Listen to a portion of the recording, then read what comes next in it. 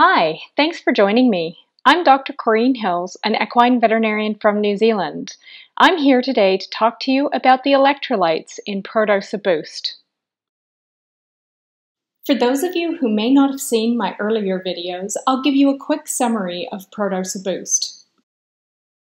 It's a complete, balanced, bioavailable multi-nutrient paste that I developed for patients in my veterinary practice to fill the gap between good daily nutrition and the increased requirements horses have when they're under stress as a result of hard work, transport, competition, racing, or illness.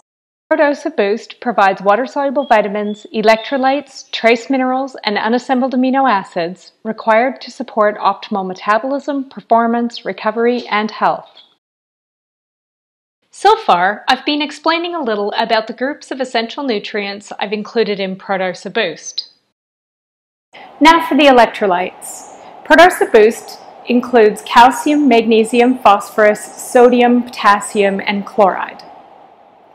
Now, sodium, potassium, and chloride are the main electrolytes lost in sweat, but I included 21.5 grams of electrolytes in a syringe of Pro-Dosa Boost, and I was concerned that had I provided the whole dose in the form of sodium, potassium, and chloride, it would produce a significant osmotic draw. So what that means is, if you put a bunch of salt into the gut, its first effect is to draw fluid from the bloodstream and dehydrate the system in the short term. Over the course of 24 or 48 hours, fluid and electrolytes are rebalanced, but in the short term, dehydration can actually be worsened.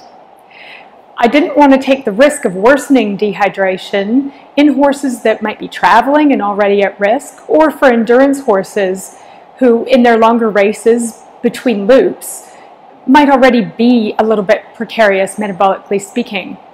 Consequently, I decided to include half of the electrolytes as calcium, magnesium, and phosphorus.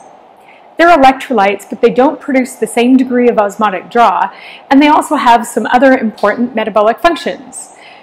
Calcium, magnesium, and phosphorus are important in muscle cell function and energy production, and studies have actually demonstrated improved performance in both speed and endurance athletes given calcium in the levels that I have in Pro-Dosa Boost.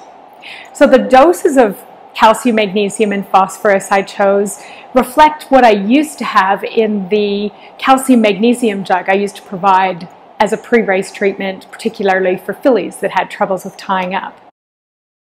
For endurance horses, especially if they're racing in very hot and humid conditions, sodium losses can be increased significantly.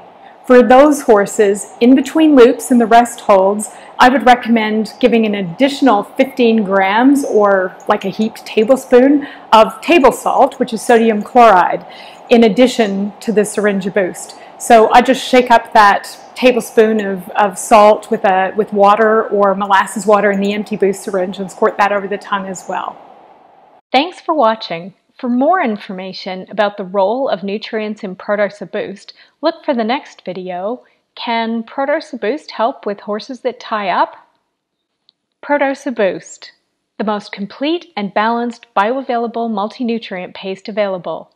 See the difference for yourself.